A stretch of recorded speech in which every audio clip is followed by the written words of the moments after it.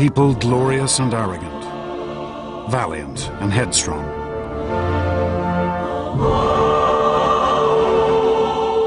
These were the men and women who laid the very foundations of Western civilization. Their monuments still recall perhaps the most extraordinary 2 centuries in history. A time which saw the birth of science and politics, philosophy, literature and drama. Which saw the creation of art and architecture we still strive to equal.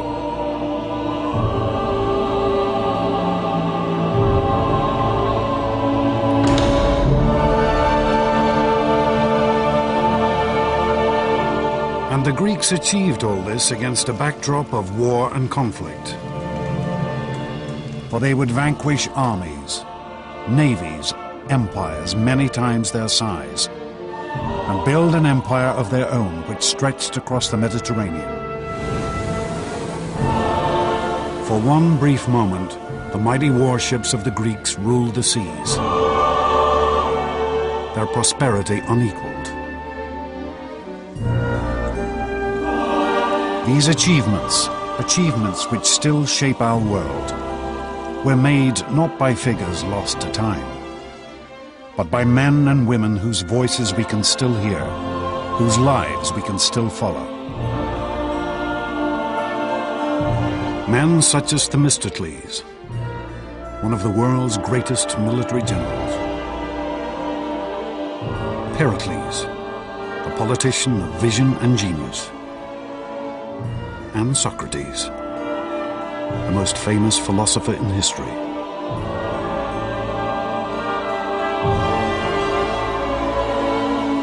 This is the story of these astonishing individuals, of the rise and fall of a civilization that changed the world.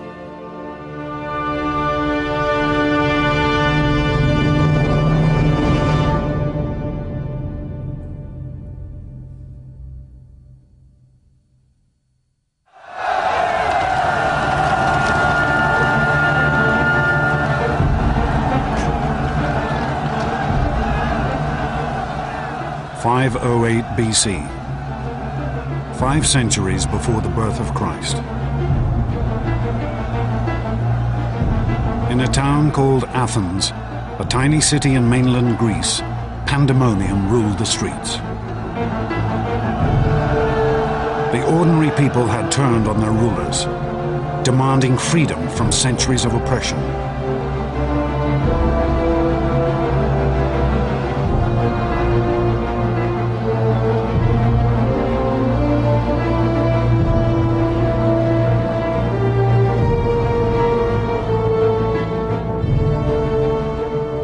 At this moment, one man looked on.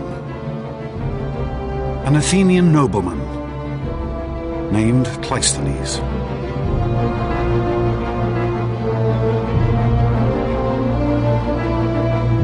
Cleisthenes had been brought up from birth to be a ruler, to look down on these common people with contempt.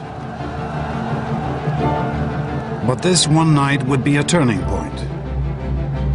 In his life, in the history of Greece, and in the history of civilization. In a flash of inspiration, Cleisthenes would see that these ordinary people should have freedom, a chance to shape their own destiny, to govern themselves. And with this decision, Cleisthenes would set his fellow Greeks on the path to empire.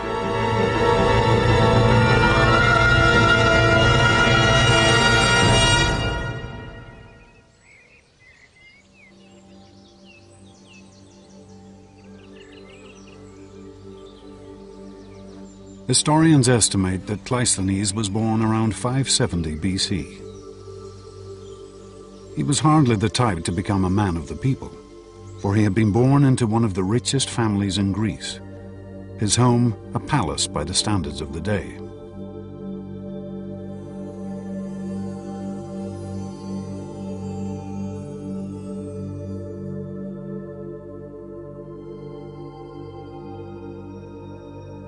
Cleisthenes' family were called the Alcmaeonids. They were a wealthy and long-established political dynasty. He grew up in a world of great privilege, a world in which men of an elite background would expect to have certain privileges just given to them. The origin of Cleisthenes' family fortune is a tale typical of ancient Greece.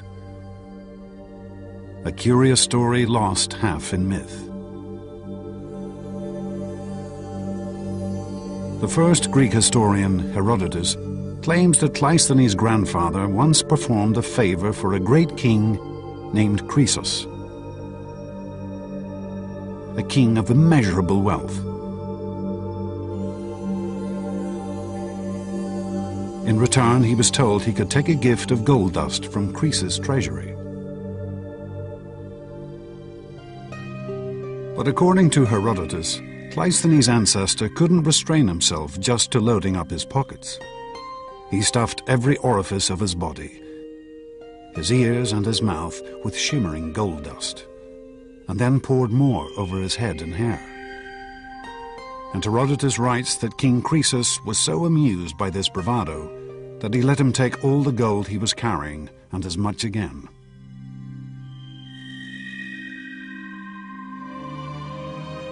But whatever the source of Cleisthenes' family wealth, there is no doubt that they had used it effectively to gain power.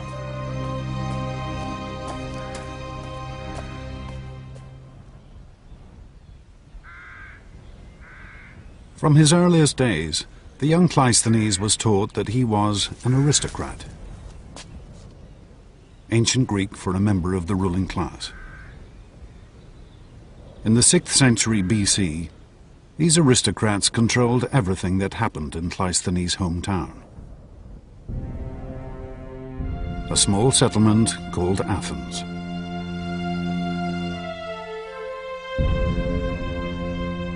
Athens lay in the center of a Mediterranean peninsula which Cleisthenes knew as Hellas, and which we now call Greece.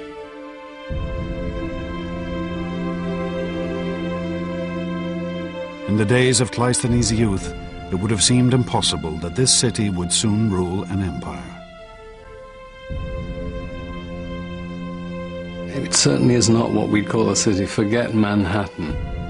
Athens in the center has public buildings, but otherwise I think one should imagine more village style of accommodation and habitation.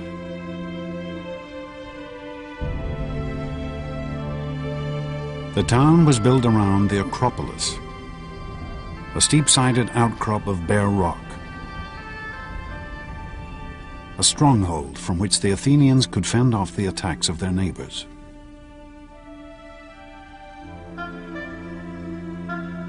In the narrow streets surrounding the Acropolis huddled the simple homes of farmers and tradesmen.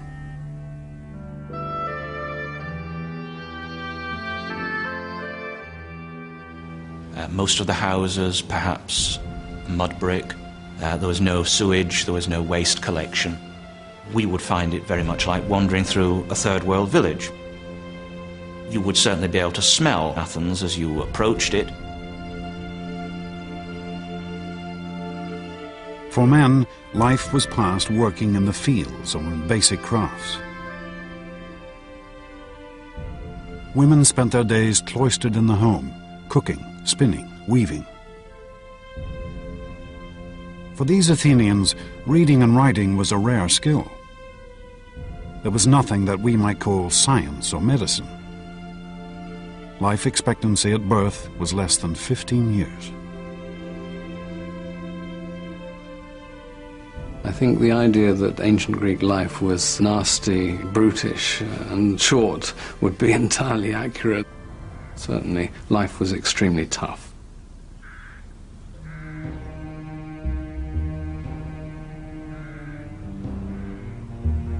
This was no society of equals.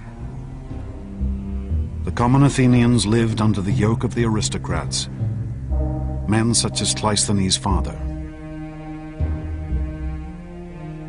The traditional political milieu from which Cleisthenes arose was one in which all effective political power was being dominated by a relative handful of people.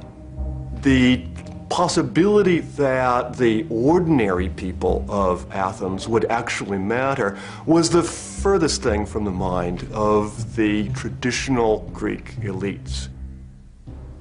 For the Greek writer Aristotle, this was a world riven by injustice. The whole country was in the hands of a few people. The hardest and bitterest thing for the masses was their state of serfdom.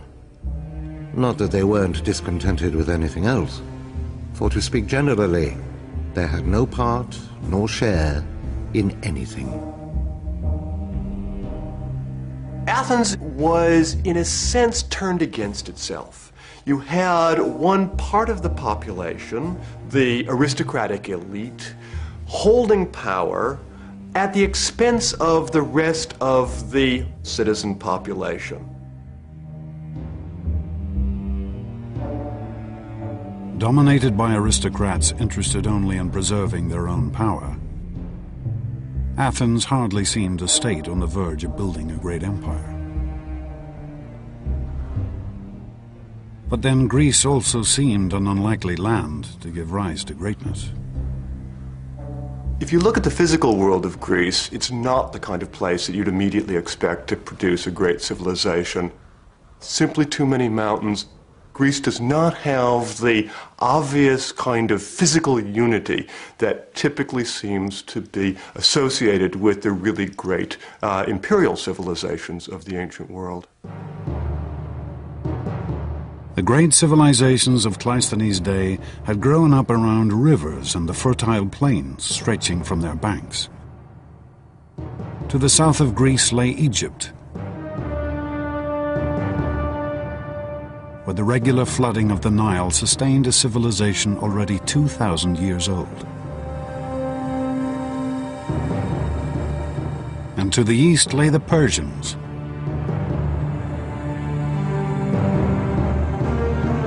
at the heart of their empire lay the Tigris and Euphrates rivers.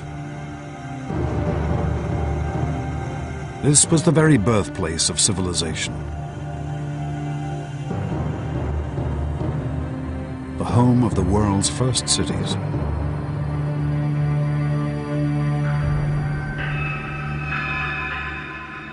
But mainland Greece had no great open plains. This was a landscape riven by mountain ranges.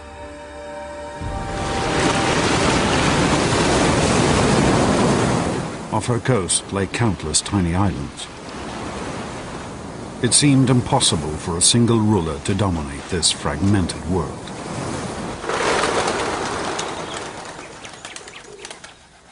Instead, Greece was divided into countless tiny nations called city-states, each fiercely independent, each with its own culture and history. In Cleisthenes' time, there were over 1,000 of these city-states, jostling with each other for land and power.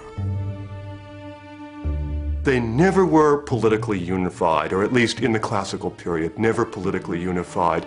And indeed, each individual Greek city-state, each polis, sought to maintain its own independence, sometimes successfully, sometimes unsuccessfully. In the early 6th century, Athens was not nearly the most powerful or important of these tiny nations. Argos had stood for over 1,000 years. Her citizens were able to trace their history back to the mythical days of the Trojan War.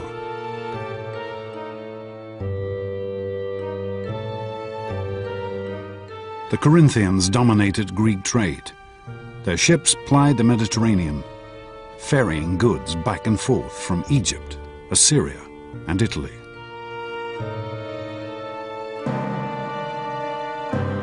But there was one city-state which had military power, which appeared that it might come to dominate all of Cleisthenes' Greece. In the south of Greece, around the reed beds of the river Eurotas, lay the city-state of Sparta.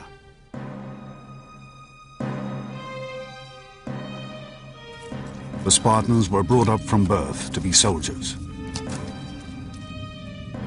raised in the field, separated from their families, their lives structured around discipline and war.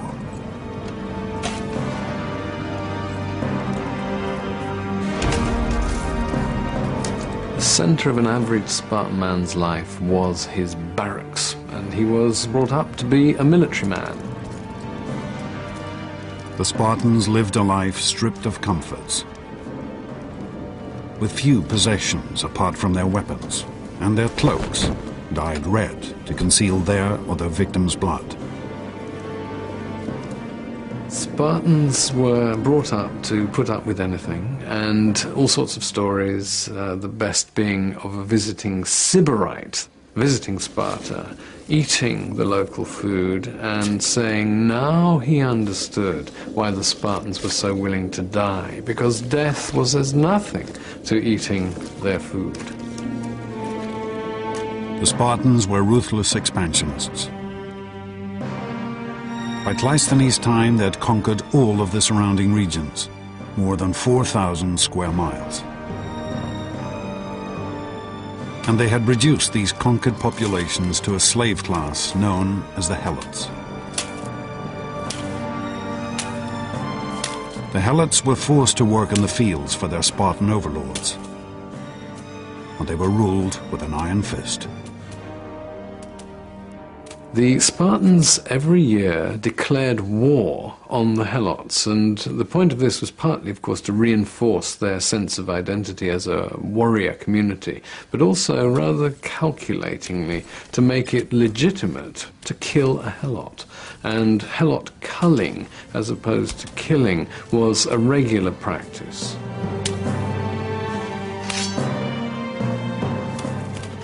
If there was any part of Cleisthenes' Greece that looked like it might build an empire, it was Sparta. For the rest of the Greeks, they were a threat, always on the horizon.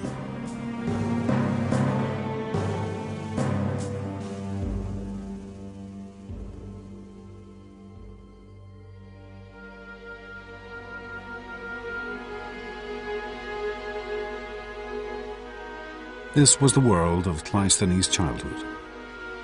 Brought up a member of a self-interested elite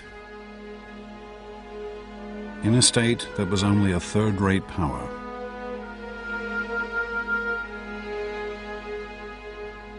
It was an unlikely beginning for the man who would set Greece on the path to empire.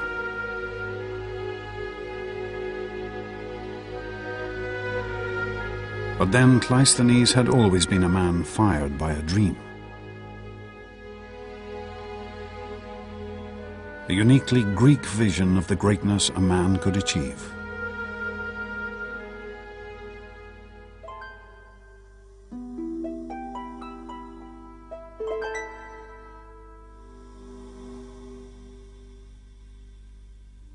If there was one thing that inspired Cleisthenes and his fellow Greeks, it was their stories, ancient tales and myths.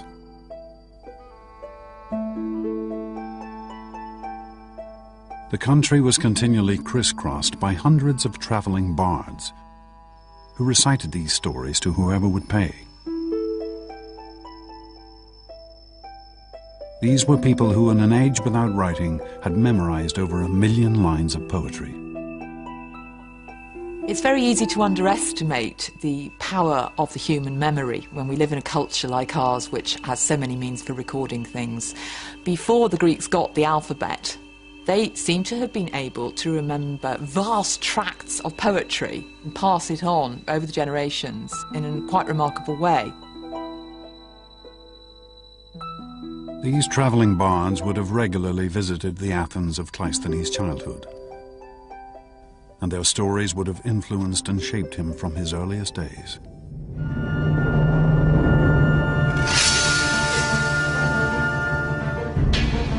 The two most famous tales these singers told are still preserved: the Iliad and the Odyssey, composed by the legendary poet Homer.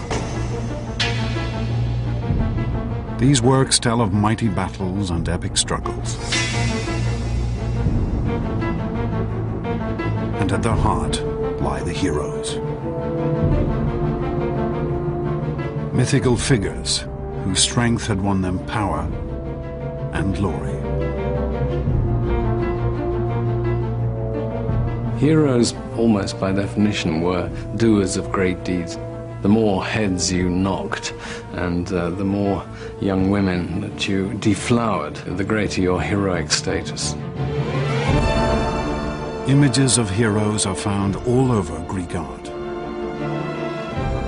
These warlike figures, valiant, beautiful, determined to seize victory at all costs, were the Greek ideal.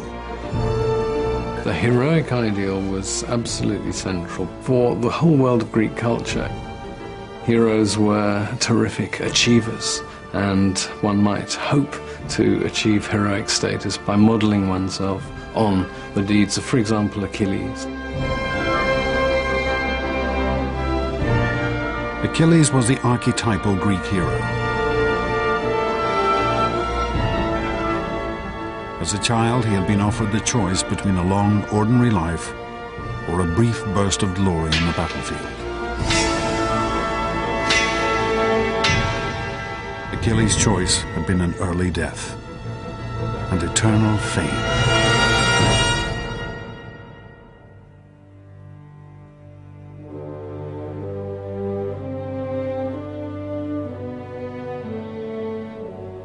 This, the vision of the hero, the ideal of the man of action, was the model that Cleisthenes was brought up to follow.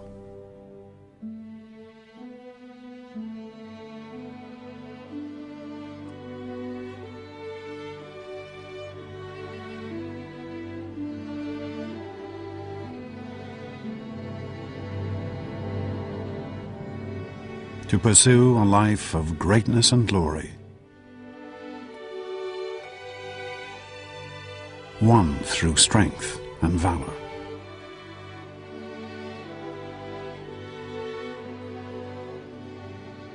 To seize power and victory for himself and himself alone.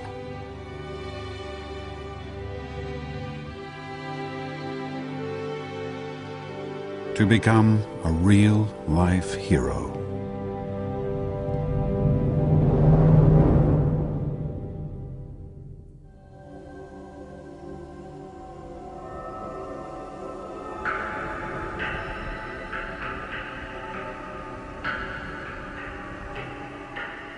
But Cleisthenes was not the only one to take the tales of the mythical heroes to heart.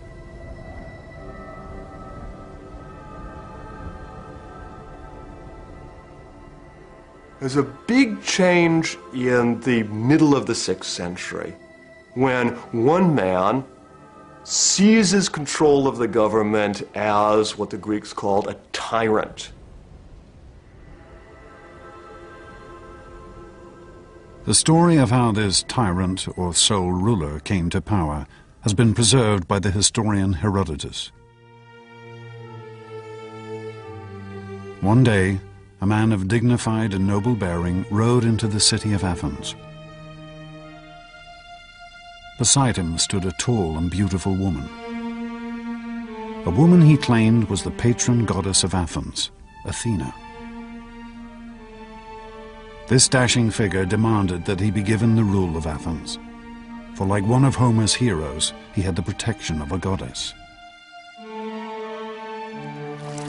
Surprisingly, he was welcomed by the Athenians as their new ruler, despite the fact that the goddess was simply a particularly tall girl from a neighboring village. And the heroic figure was an ordinary man called Pisistratus, Cleisthenes' own brother-in-law. Pisistratus was, I think, an excellent politician. He was a man, without doubt, with an eye for the main chance. But as he consolidated his rule, it became clear that Pisistratus had far greater ambitions than simply gaining power. Pisistratus was an extremely intelligent man. He clearly understood that if he was going to maintain control of Athens, if he was going to be able to consolidate his rule and pass it on to his sons, which is clearly his ambition, he would have to find allies. Pisistratus took an extraordinary step.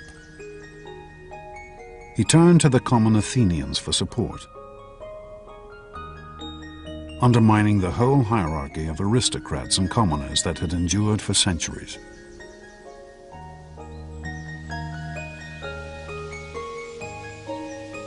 Pisistratus reduced taxes and introduced free loans to allow the people to build up their farms.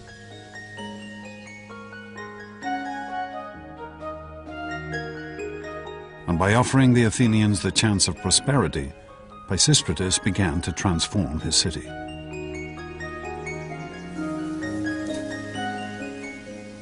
With the rise of Pisistratus, we start to see the success of agrarianism accelerated at Athens. And that's going to be a kernel that's going to grow and grow and grow in the ensuing 2 centuries. And one of the results of that is we see more vines and olives.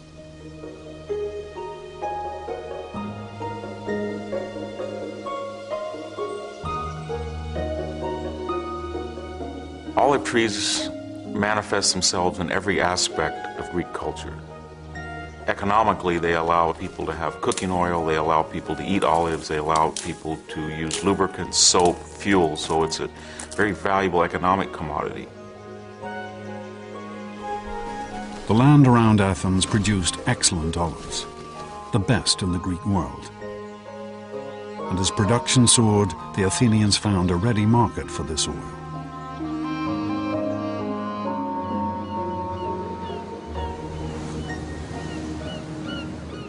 Not only in the other Greek states, but across the sea, in Egypt and Phoenicia, Persia and Assyria.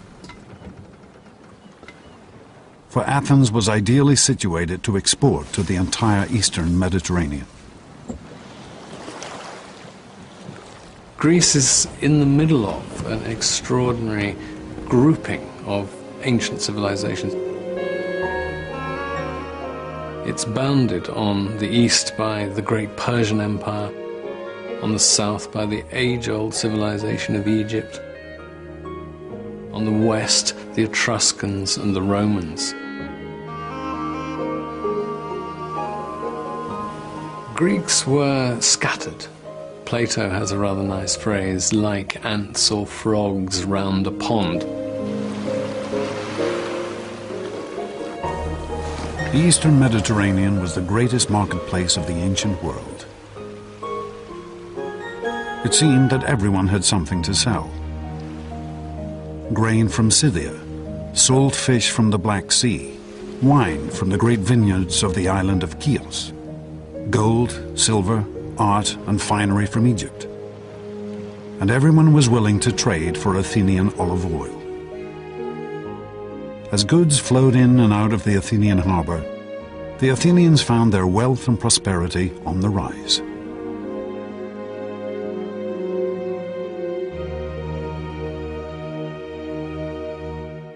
But the most astonishing consequence of Athens' sudden expansion was to be found in the darkest streets of the city.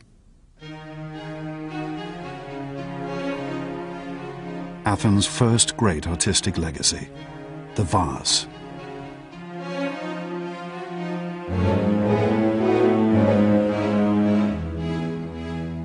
I think what's fascinating about the pottery is that in its own time, it wasn't a big deal artistically.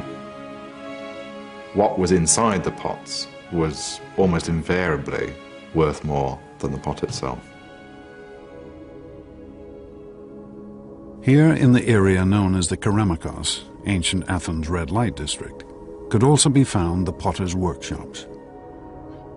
These common artisans were amongst the lowest of the low in Athenian society. If you were a potter in Athenian society, I won't say you were the scum of the earth, but you certainly had no especial respect. It was hard, incessant work, unenvied by the citizen population. Pottery had been a staple across the ancient world for hundreds of years, used in the kitchen at home and for transporting oils and food. But it had always been simple in design, using geometric patterns and basic figures, designs based on Egyptian and Assyrian art.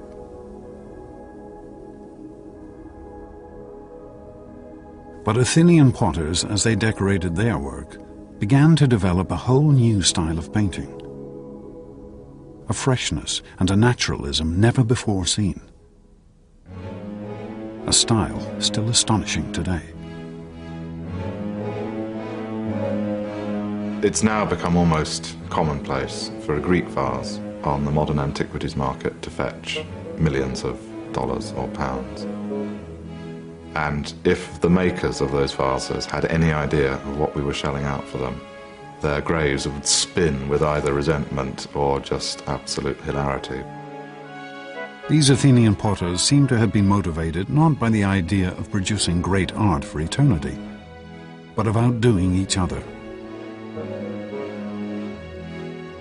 On one particularly fine vase, we find the proud comment, "Euthymides, son of Polias, drew this." And then underneath, "And I'll bet Euphronius couldn't have managed it."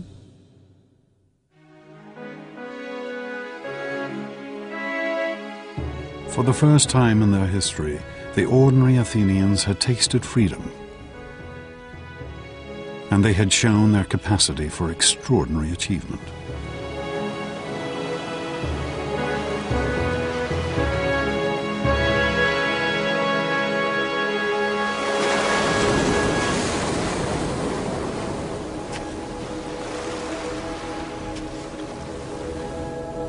Cleisthenes grew to manhood under Pisistratus' rule.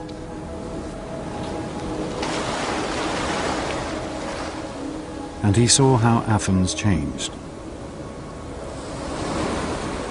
His home had turned from a modest rural settlement into an international economic power.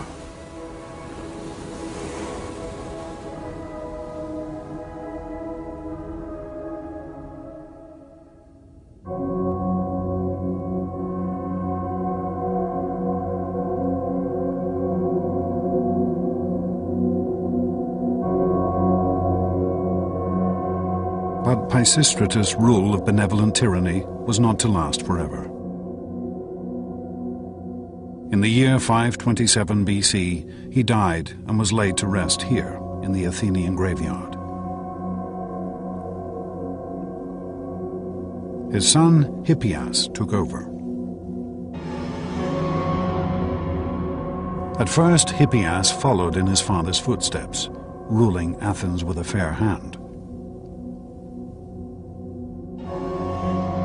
But soon, the Athenians discovered the perilous nature of tyranny.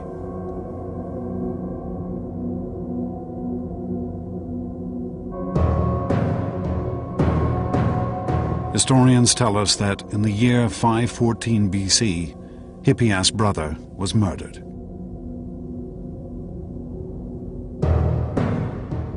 Aggrieved and bitter, the tyrant's behavior completely changed. Hippias not only executed the murderers, but cruelly tortured one of their wives to death as well.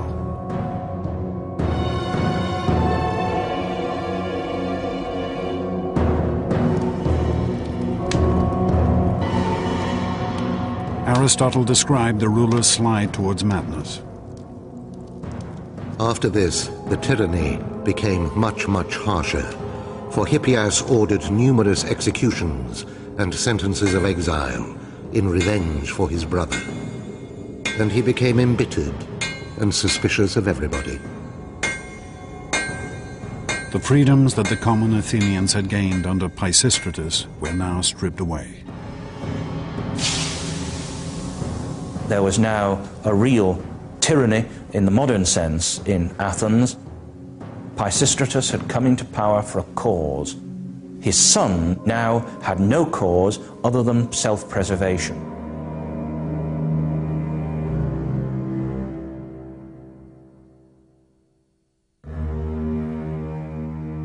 Life for Cleisthenes had now become increasingly dangerous.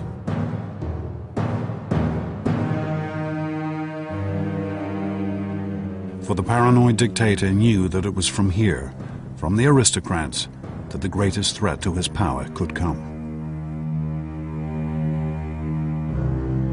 And Hippias' fears would be proved right. With the hardening of the attitude of the tyranny, the time now seemed to be ripe.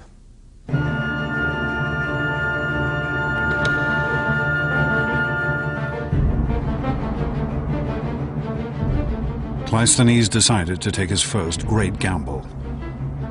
He would try to overthrow Hippias, to gain power for himself and his family. Cleisthenes' ambition to make his mark upon the scene is something that, of course, would have been impressed on him from a very early age. From the stories of the heroes, that they need to succeed and to strike at the right time. For Cleisthenes himself, it would be an achievement. Cleisthenes assembled a conspiracy to overthrow the tyrant. Hippias was trapped in his stronghold, captured and banished from Athens forever.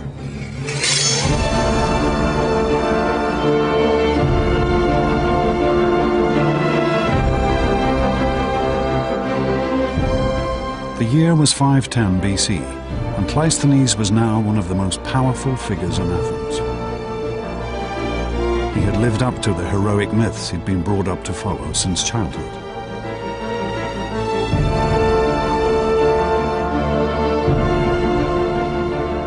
But Greek society was changing. The heroic urge that drove Cleisthenes was no longer reserved for the elite. It was now permeating every level of Greek society.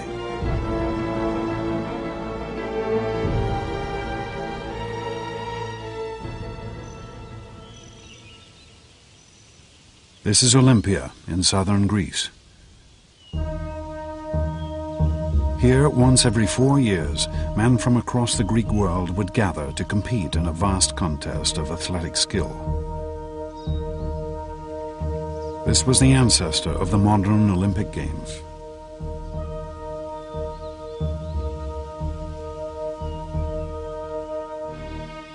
For the ancient travel writer Pausanias, the Olympics were the highlight of any visit to Greece. Many are the sights to be seen in Greece, and many are the wonders to be heard. But on nothing does heaven bestow more care than the Olympic Games. The Olympic Games were founded in 776 BC, 2 centuries before Cleisthenes had even been born. Then they had been an exclusive competition for the wealthiest of the Greeks. But by Cleisthenes' time, the Games had evolved to allow anyone to take part. A nobleman could now race against a potter, a king against a fishmonger. The Olympic Games were a chance for any Greeks to display the sort of heroic qualities that the heroes of Homer had displayed. The competitions had their roots in the skills required on the ancient battlefield. Chariot racing, running, wrestling, boxing. But here there was no real prize, just a wreath of olives, and fame throughout Greece.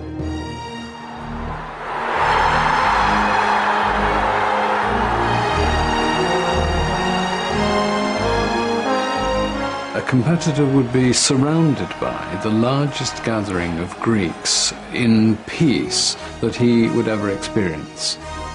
Perhaps as many as 40,000 Greeks would gather for the Olympic Games.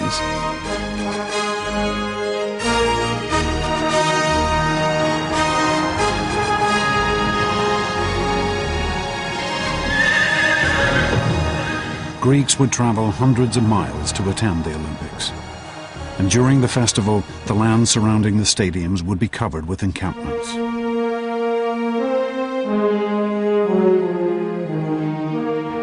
But the games were very much a male experience. Women were prohibited from entering the competitions, or even the stadium.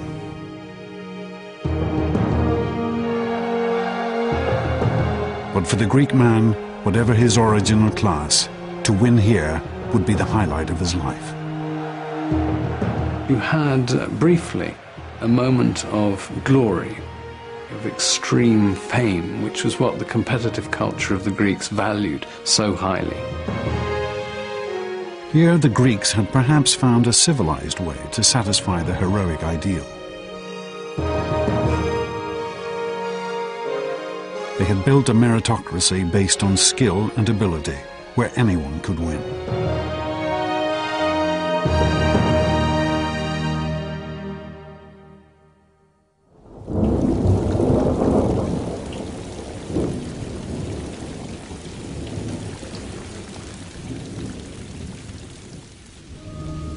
But a world where everyone could seize victory could only make Athens even more unstable.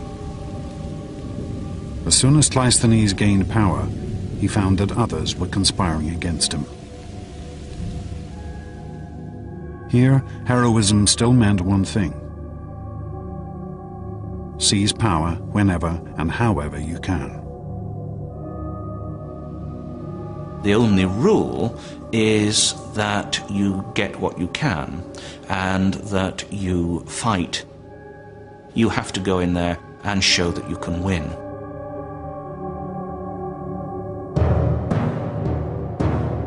The most ambitious of those conspiring against Cleisthenes was a man named Isagoras. Isagoras was another Athenian aristocrat. He too had been brought up to believe that power was his right. But Isagoras also knew that he could not gain power on his own.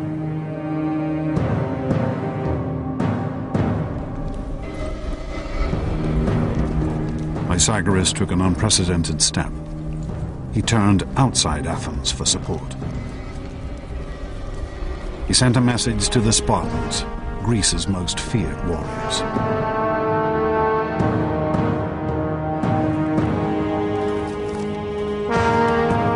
Isagoras was an old friend of the Spartans. Rumor had it that he had shared his wife with the Spartan king. The Spartans immediately provided a force of their finest troops to back up Isagoras' bid for power, to help him betray his city. Isagoras really was upping the stakes. He brought in the most powerful state in Greece. It was pretty clear he was going to turn Athens into a subject state to Sparta.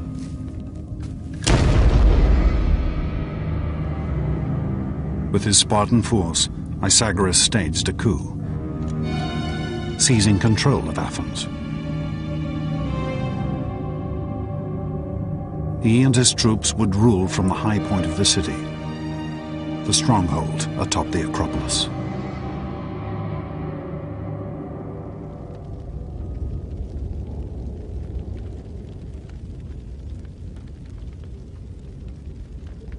The first targets of the new tyrant were the other aristocrats. Cleisthenes most of all.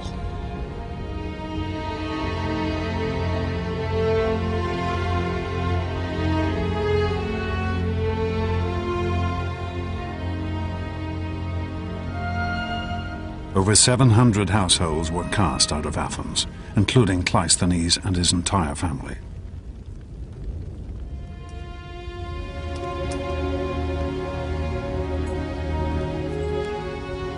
Cleisthenes would leave his city living once again under the hand of a despotic dictator. A dictator who now ruled with the support of the most fearsome power in Greece, the Spartans. For Cleisthenes, all his childhood lessons seemed betrayed.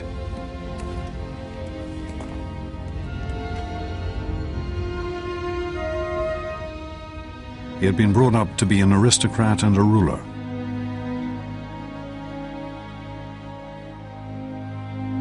To emulate the mythical heroes. But all this had led to was conflict and feuding, death and exile, power struggles amongst an aristocratic elite.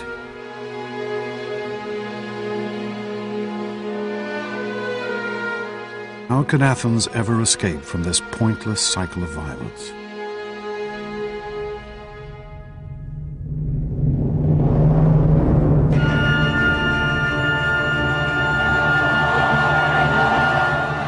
But even as Cleisthenes agonized in exile, Athens was rocked by an extraordinary event.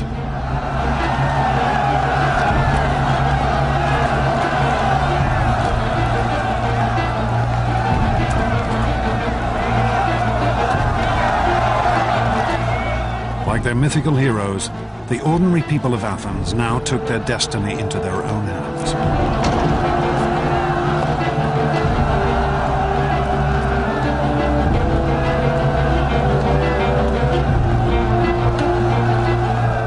Rose up in revolution.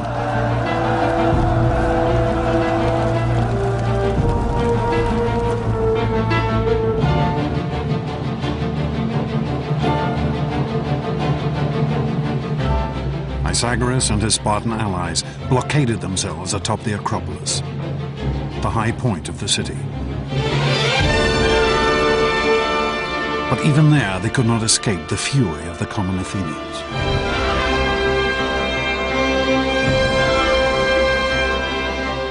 For 2 days and nights, Pythagoras held out against this extraordinary uprising.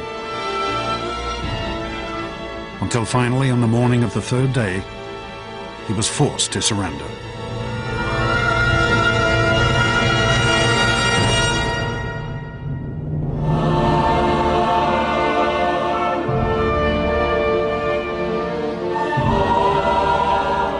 The year was 508 BC. This would be Athens' first step to empire and glory. For the first time in recorded history, the people had turned on their rulers and seized power for themselves.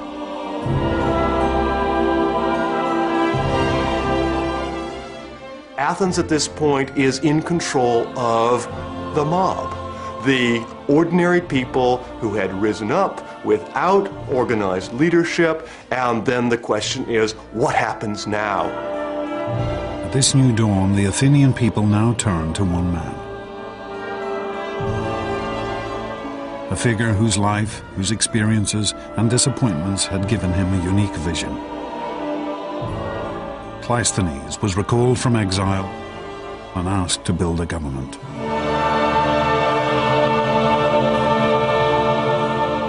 When Cleisthenes returned to Athens after the expulsion of the Spartans, he faced a really remarkable challenge. There was no possibility for just simply putting back in power a group of aristocrats. There was no possibility for him to declare himself tyrant. In a sense, what Cleisthenes had to do is design a revolutionary governmental solution for a revolutionary political situation.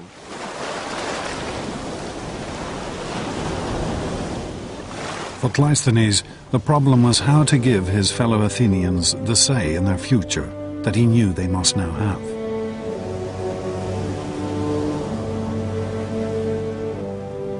On an Athenian hillside, he had a great meeting place carved out from the bare rock. Here, in the shadow of the Acropolis, the citizens of Athens could now gather to discuss the future of their state.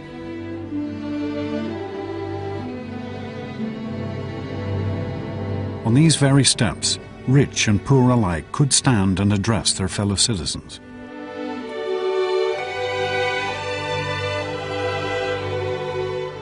This is the ancestor of the British House of Commons, the American Congress, of parliaments across the world.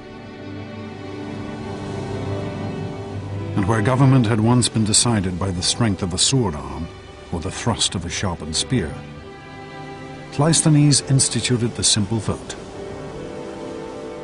A white pebble for yes, a black pebble for no. And with this elegant and simple idea, Cleisthenes instituted the rule of the people, a system of government which we now know as democracy.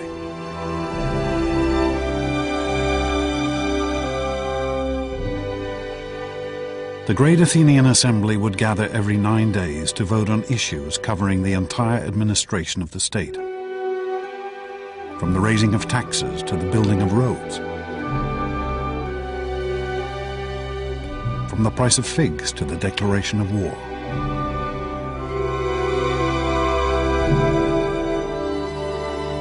Athenian democracy is a very different sort of democracy from ours. One has a sense, as an Athenian citizen, that you really can make a difference. There is no us and them. There is no government separate from the ordinary Athenian citizen body. They are the government.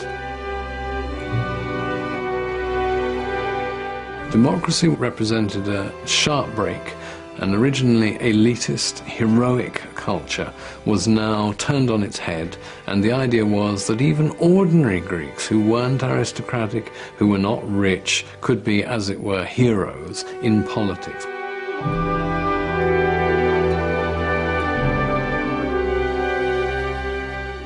It was a system of government that would transform this tiny state and would set off one of the greatest flowerings of civilization the world had ever seen.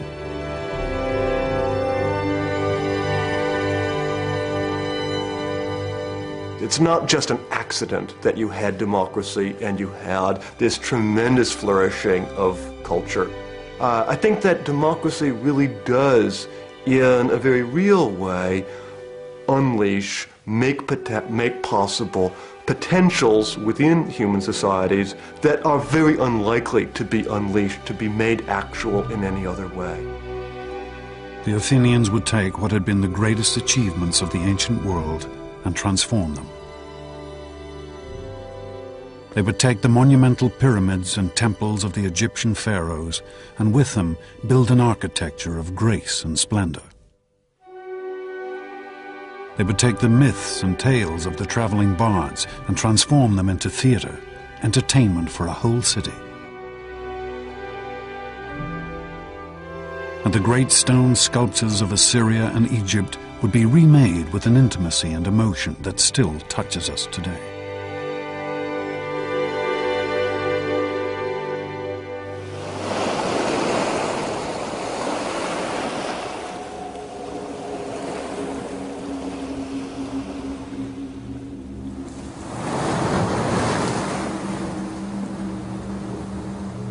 But just as Cleisthenes' democracy was gaining strength, a new threat was gathering in the east.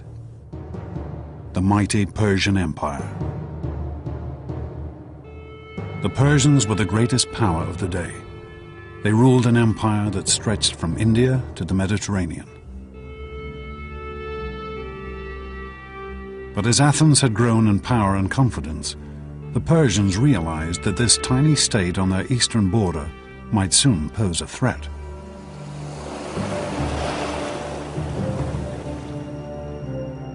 They mobilized a force of 30,000 men to invade Greece immediately.